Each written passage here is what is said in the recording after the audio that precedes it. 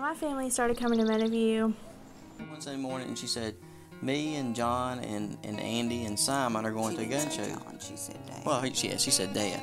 But we're going to a gun show this afternoon. She said, but you know, we got to be back by 5:30, so we need to leave like right after church. Do you want to go with us? I said, well, yeah, it sounds like fun, you know.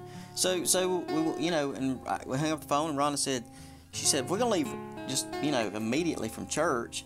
She said, maybe, you know, we've talked about going to visit. Maybe I'll just go visit. So I called them back up, and they said, yeah, we'll meet you at the back of the church, you know. So, I mean, that's how we, and like I say, just never left. But we honestly had no intentions of even looking around. We didn't. Just, you know. No, we weren't looking for a new church. It just found us. That was cool.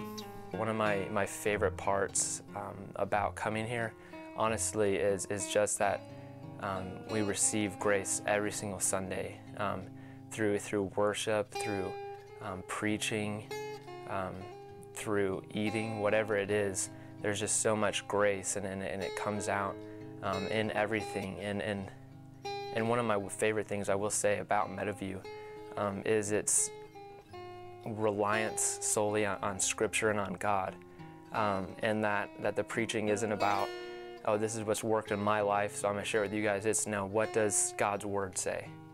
Not only are we partakers of that grace, but we're senders. We want to see grace spread to the ends of this earth. It's been a trip, the way God has ministered or brought people to this church to minister to us, and we have in turn ministered to them. And now the core group is maybe 15%, maybe. And I'm just pleased as I can be to be just a small part of what God is doing here at Meadowview. Yeah, the people of Meadowview are an incredible group of believers who know that they are under grace and not under the law. The people of Meadowview love God's Word. They love the preaching and teaching of God's Word. They love to serve one another, both within the church and in the community.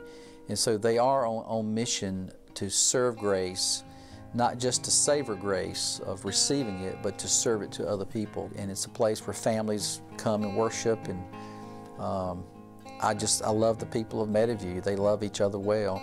I really think it's because they know Christ, and they know Him fully, because He knows them personally. It is about worshiping Jesus Christ, so He would be the central person, and it comes under His lordship.